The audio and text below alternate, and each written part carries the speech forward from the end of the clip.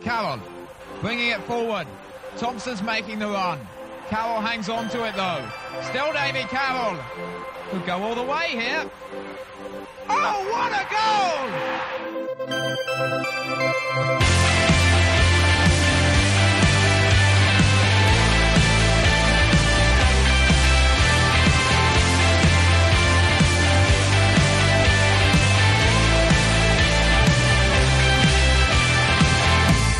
Hello, I'm Phil Catchpole and welcome to another episode of Ringing the Blues, the podcast dedicated to the mighty Wycombe Wanderers.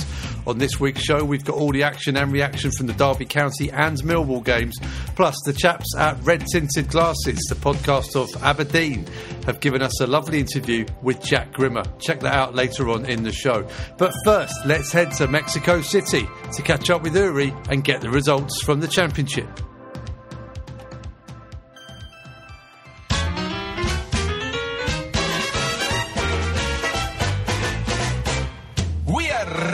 The Blues from Mexico City. My name is Uri and here are the results for the Championship League.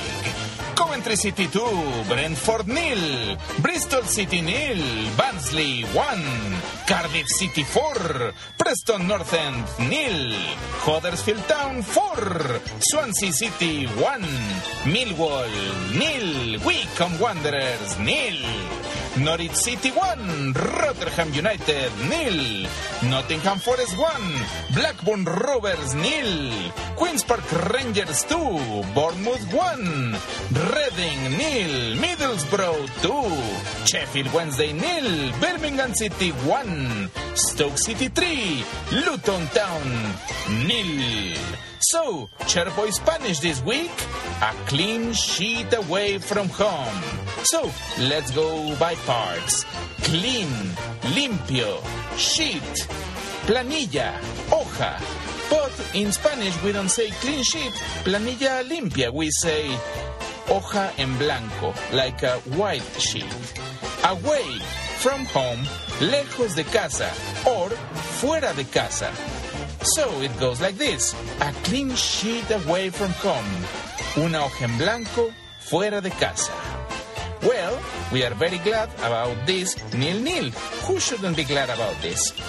Oh, before ending this transmission, I would say hello to Lisa Cumming at Lisa the Cat, who is a fan of my Ringing the Blues greetings at the beginning of every transmission. Back to England with my amigo Phil Catchpole. Until next week.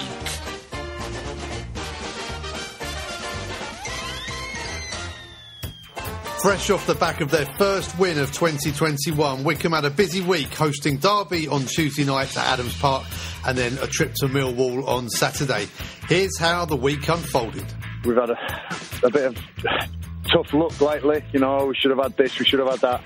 We deserved it today, and I'm so proud of the boys. They really stepped on Huddersfield in the second half, and I wanted to step on them from the start, and we gave them a little bit too much respect early on. But to step on, to be brave, I thought the boys were magnificent. Like I say, we keep playing like that, who knows? Derby corner then from the right-hand side, and it goes from Wycombe, and it's in. Off Vic Piezo, it's an own goal. He's tried to head it away from danger, but diverted it past Allsop into his own net. Wycombe takes the plaudits. It was a dangerous whipped corner into the front post, and unfortunate for Vic Piezo, who nodded into his own net. 15 minutes gone, Wycombe 0, Derby 1. Grimmer slips it through to Knight inside the area. Knight goes down, and it's a Wycombe penalty. Josh Knight fouled, bundled in the back, and he went down under the challenge. It's a Wycombe Wanderers spot kick. Piezo looking for his third Wycombe goal of the season. Up he steps, right-footed, and scores straight down the middle. Vic Piezo brings Wycombe back on terms, having scored an own goal in the first half. He levels the score from the spot early in the second half. It's Wycombe 1, Derby 1. This will probably be the last attacking move of the game. Derby will commit lots of men forward here. Wycombe, understandably, everybody back here. And Waghorn, a real menace from these situations. Goes for goal, hits the post and back out, and Wisdom has scored what will surely be a winner for Derby County. The ball ricocheted off the post and Andre Wisdom hammered it home, level with the penalty spot. Allsop with no chance, and Derby County smash and grab. Wycombe 1, Derby 2. Gareth, a ram raid from Derby at the end there. That must feel like a kick in the teeth after what was an excellent performance. Yeah, I'm going to look past the result and say the performance is good enough to stay in the Championship. We have got long-term plans here to be in this Championship. This club, it's awesome to know that we can perform like that against a team that's fourth in the table for form at the moment, and they've probably gone top 3 now for form after that. But I think people know what happened tonight. I'm not going to go any more into that, but that was good enough for me. There was a real crucial point in that first half. Wycombe had the ball in the back of the net. It was given offside. 2 minutes later, an own goal. 1-0 down, and it's been a cruel division up to now, hasn't it? Wycombe Wanderers don't seem to be getting the rub of the green on decisions.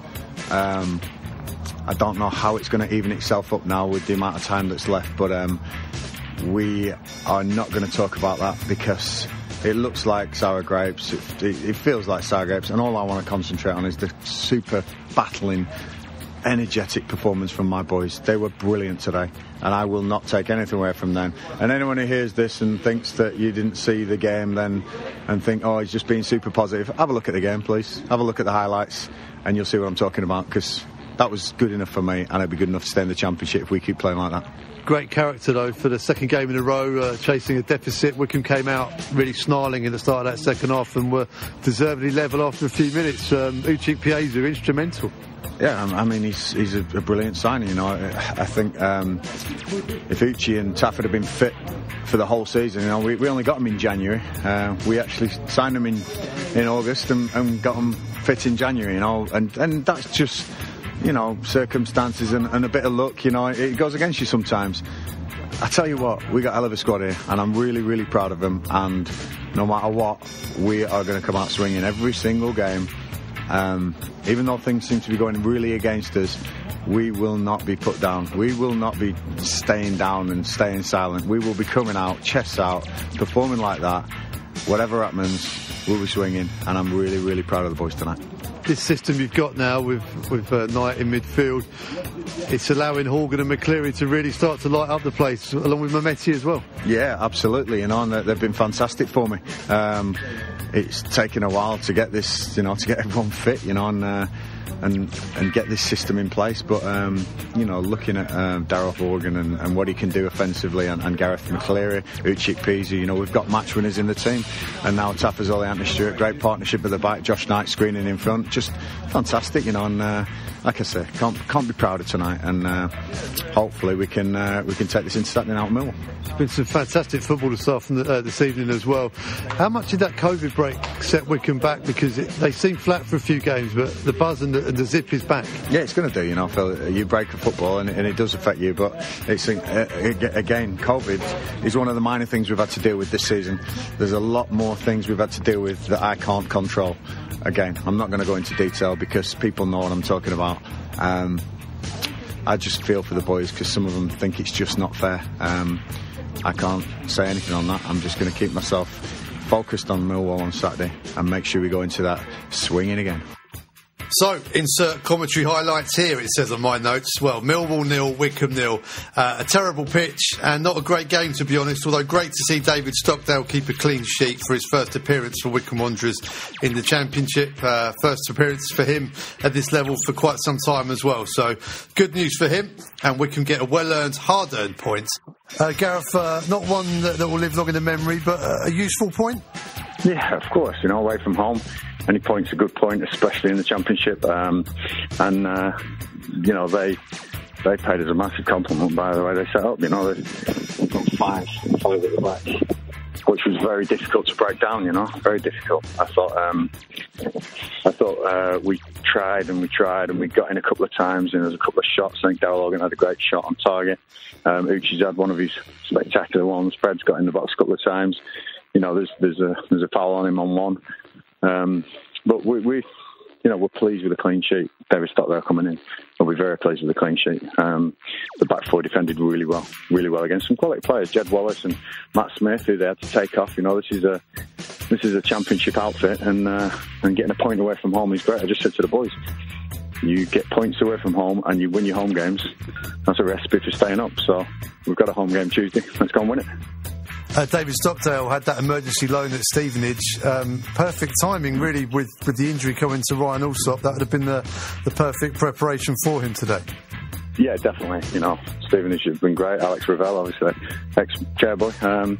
We had a chat a couple of weeks ago, and I thought it was ideal for David Stockdale to go out on loan. Lee Harrison agreed. And I think we've seen the sharp David Stockdale, the one that came in to the Championship, 3, 4, 5 years ago for Brighton and did fantastic. So he's going to be competition for Ryan now, which is brilliant. And he started off with a clean sheet again, which is great. We've not had many this season, but that's a positive for me in a big way. It's a few tired legs out there at the end. We'll have to see what we're going to do Tuesday. But again, I think the last 3 games we've been super competitive. That should have really been 7 points out of 3 games, which should have been ideal. But obviously we all know what happened Tuesday. So looking forward to next Tuesday now, and if we can get a win against Reading, wow, that makes this a phenomenal point away from home. 20 points now on the board. 23 is the lowest record in the Championship set by Rotherham. Are you looking forward to getting past that soon? Cheers for reminding me, Phil. I didn't even know about that. So, yeah, I mean, as you say, a club like Rotherham who are fighting and scrapping, and they've been up and down a couple of times, and look where they are now competing. They know what it's all about. This is our first jaunt in the Championship. I think we're doing, as much as we can. And I'm really proud of the boys, as always. It's nobody can say we weren't fighting today. It was scrapping all over the pitch, and valuable minutes again for Anish Mehmeti. Uchi and Darryl gave me everything, and sort of ran out of steam towards the end. Good minutes for Addy again coming on. So, real good team selection problems for me. Got a bit of a settled side at the moment, which is really good for me. I'm really pleased, and looking forward now to seeing what we can do on Tuesday. The pitch wasn't great, was it? And I know it's the same for both sets of teams, but didn't really help today, did it? Pitch is not good at all here. No excuses, but we're 2 teams there that, like you said at the start of the interview, this game won't live long in the memory. As the ball, we had a spell in the second half. I think we had about 30 passes, and I said to Dobbo, this will be a hell of a goal if this goes in, and it wasn't to be. But those kind of moves were few and far between for both sides, I thought, today. Very much a battle. Very much what you'd probably expect from going to Millwall away in the cold months, and yeah, I think it's a good point for me.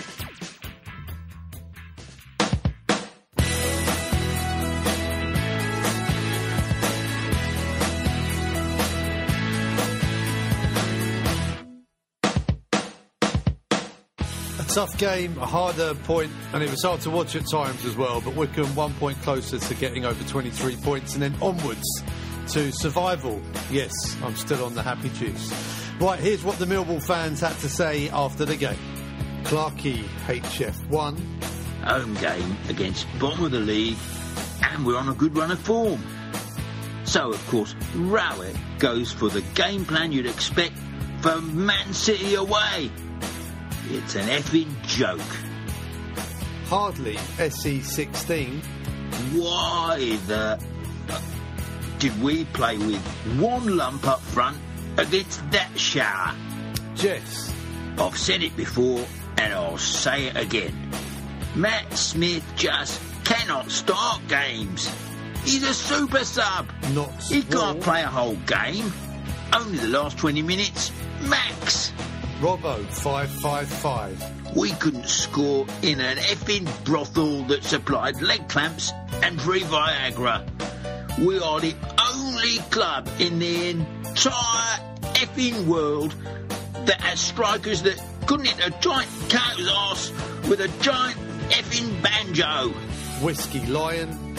Congratulations, Gary Rowett. An absolute masterclass in how not to set up a team to play against a shit side with the worst away record in the Championship, who have also conceded the most goals. Utter, total dross James, 125. Wycombe were there for the taking first half, and we put them under constant pressure, but just lacked that final ball. 5 at the back was a mistake. They only had that big lump up top, and he was pony.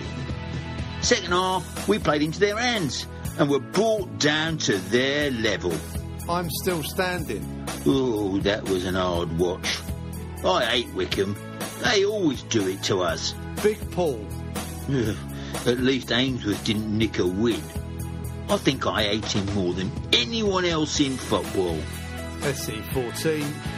It looked like Pearce had clearly fouled Fred in the box, and I expected the ref to give them a pen there. And over Lion. Ooh, well, that's 2 hours of my life I'm never going to get back. I wonder when the DVD of the game's going to be on sale in the club shop.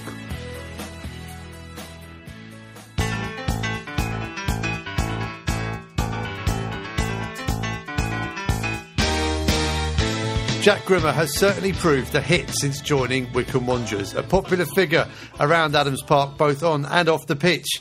Well, our friends north of the border, Red Tinted Glasses, who make a fantastic podcast on Aberdeen, have done an interview with Jack that's over an hour long and is a fantastic listen. We're going to play you a 10-minute excerpt that concentrates on his time at Adams Park. But I do urge you to put Red Tinted Glasses, Jack Grimmer, into YouTube to listen to the full interview. Here we go with the Red Tinted Glasses boys asking Jack what made him sign for Wycombe Wanderers. Yeah, it was kind of a weird one, because it was obviously the next time I found myself out of contract, which is a horrible situation, as you can imagine. You just tell yourself that everyone's going to forget about you. Like, it's horrible. And I'd met with a few clubs. I'd met with Hibs actually as well, and I was so surprised with how Heckingbottom, how that went down, because I met with him and he was so impressive and so sort of talking me through clips and talking me through this and that, and it was really, really like impressive. And I thought, yeah, like, if I don't sign for you guys, you're going to win the Scottish Cup or something this season. Like, it's just that's the way it's going to go. And I met with a couple of teams in England, and I just felt like I just needed the right fit for me personally. And like, my fiance was based in London at the time, and I thought, whatever happens, I just want to be happy and playing games of football. And I remember Gareth Ainsworth rang me, and I just had that feeling. I played against him a few times, and I always kind of got the feeling, I was like, that's a manager I'd want to play for. The whole rock and roller look, he just looks like he does him. Like, he just looks an interesting character. And I remember when he phoned me, and my fiance Sam was making breakfast, and I just thought, I came through and I was like, that's it. I was like, I think this is it. Like, this is going to be the one. So I went and trained for a week, and it happened nicely. It happened very smoothly. Just signed a deal, and that we were all happy with, and played games. And God, I could have never imagined how that season was going to go. But that's the fortune and the luck sometimes you get, I think, when, because by no means was it, say, financially the best package. By no means was it the biggest club. It was personally what felt right for me. And I think that's what Wycombe is. I think it can't compete with many teams on financial basis, or the training ground, or the stadium, or it's that sort of feel-good family factor. And I think it's why players sign for us. And that's I think what inevitably led to us doing so well last season, was because we were like a family, all fighting for each other. And what a season it turned out to be. Yeah, I'm a big fan of the terrace end at Adams Park there, kind of old school ground, still holding on to that as well. Yeah, they basically they've talked about sort of doing it up, and I think the fans are kind of adamant that it's not happening, because I think they like this sort, and it is nice. It's sort of the old terrace, the concrete terrace, and when it's full and when we score, they're all sprinting over each other to get down, and it's that proper old school football. And I think when football clubs are so quick to get the best of everything, it's actually a nice sort of mainstay for us. Shooting into that end in the second half is they've almost, that's probably what we've missed this season, is they've not been there to suck the ball in the net. It's just been with no fans. It's a horrible thing. So, but yeah, no, it's nice. It's a real sort of family run club as well, and And it's I feel fortunate actually to play through this period of the club's history for sure. You said it was a special season signing for Wycombe last season. Just how good a job has Gareth Ainsworth done with the group of players, obviously, that you're a part of, and how did that compare to winning promotion with Coventry? Did you say it was a better promotion, or is it hard? Yeah, hard to say. I think I remember at Coventry during the promotion season, every time you won, you were relieved. You were never buzzing. You were just like, oh, okay, that's another one done. Like, move on. Whereas Wycombe, like we kind of every time I'd come home after winning, Sammy would be like, won again? Like, you're still top of the table? I'm like, oh, yeah, we're not even halfway yet. Let's just we'll see what happens. And then we got to Christmas and we were 7 points clear. And she was like, you keep saying you're not halfway, but you are halfway now and you're 7 points clear. And it became a point. Unfortunately, I picked up a groin injury, which was an awkward one because it's to do with my pelvis. And so I didn't play from November until the playoffs. And so I was actually glad the season got cut short because I was missing out on it all that time. But it hit a point that we obviously did we were just kind of ticking along nicely and no pressure. And then it hits a point that you think, well, you are halfway. You've been top most of the season. You need to hold on to this. And I think that's a tough pressure to play with. I mean, big teams and big leagues play with that all the time. And I think, maybe the break came for us at quite a nice time. Looking back on the way the form was, and we were missing key players going into the next few games, and I think the pandemic gave us the chance just to reboot, and everyone came back fit and flying and ready for the playoffs. And I think we were still massive underdogs going into the playoffs, and the team talk you said there about the credit that Gareth Ainsworth deserves.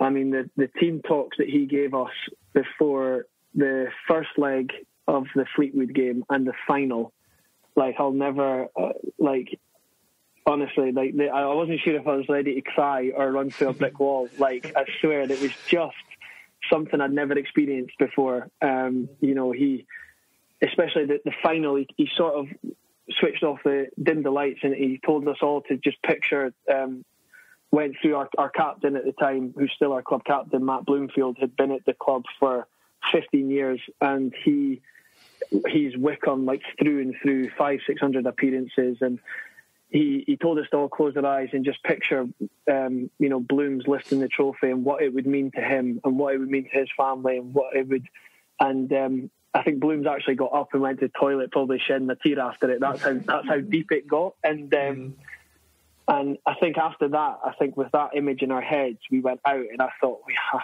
to win. Like, we have to win. I don't care if we play horrendous, but we have to win. And yeah, someone was smiling down on us that night for sure. And the feeling at full time when you know you've done it is just something I can't describe. And for that reason, I think for me personally, it's a more special promotion than Coventry, because that was expected.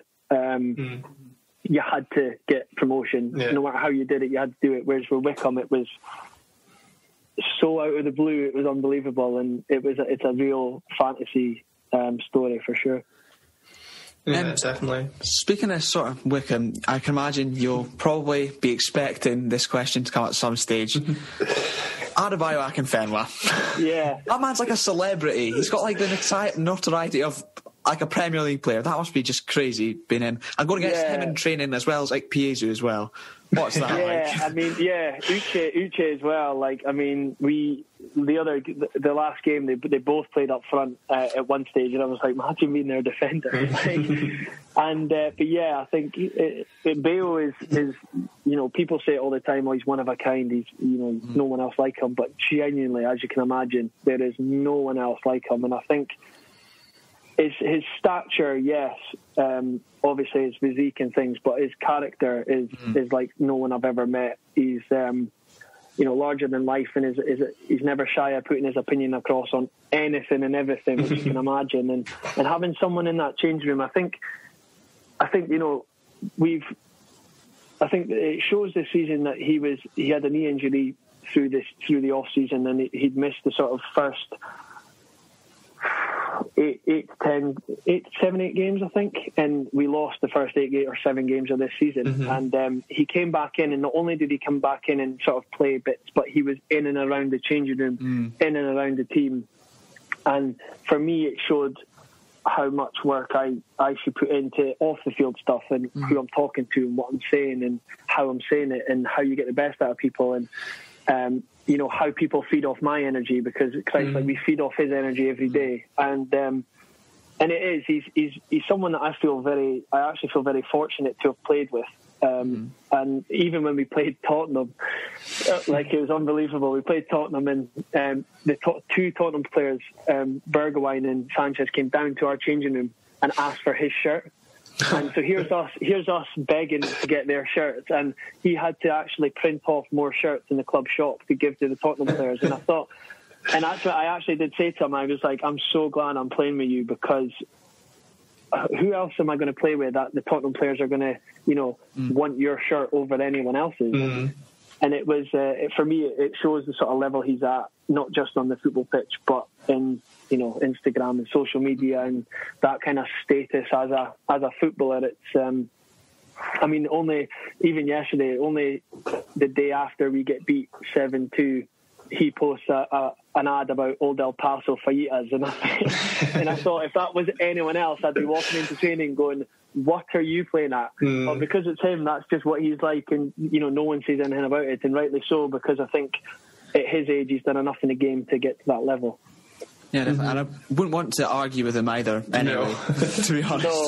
No, you don't want to go there at all, that's for sure, because he then entices you in to try the gym session with him, which is just miles off it. So between him and Ikpeazu, I think we've got the two biggest strike partnership probably in the whole of world football, I'd imagine. Right, that's your lot for this week. Many thanks for tuning in again. And also, if you did cast a vote in the FSA Awards for Club Podcast of the Year, and you did vote for us, Ringing the Blues, thank you very much. Right, thanks to the guys at Red Tinted Glasses. Great podcast that they do up north as well on Aberdeen. We'll be back next week with news of Wycombe's home games against Reading and Norwich City. 6 points, right? Come on, you Blues.